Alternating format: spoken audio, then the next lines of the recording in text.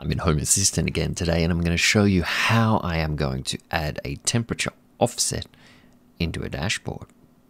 So I've set a few things up under the hood. Let me just give you a quick tour. Here's an empty dashboard, temps. Let's just go ahead and edit this. Now we'll start adding some cards in here. I'll search by entity, and I will find my RUVI1 temperature. Let's just add that straight in. So you can see at the moment it's giving me 19.86. What I have done is I've created another entity that has an offset, and it's showing 29.84, so there's 10-degree difference.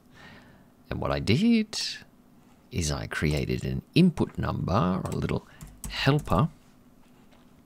Here's the input number.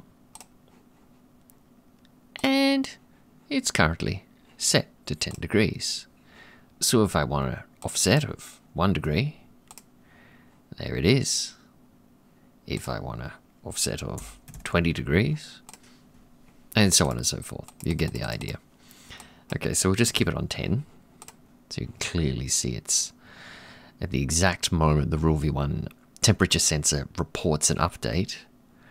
This sensor RUVI1 with offset instantly updates as well.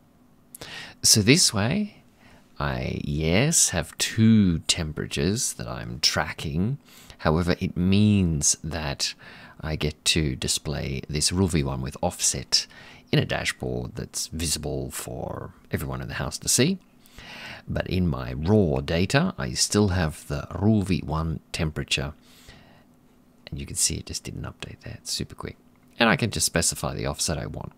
So if I said I wanted to go with a 1 degree offset, or even a 0.9 or 0.8, there it is. It's done, just like that. To show you a little bit more, this particular sensor is set up in the YAML configuration. So I'll show you in my Studio Code Server plugin. Here it is.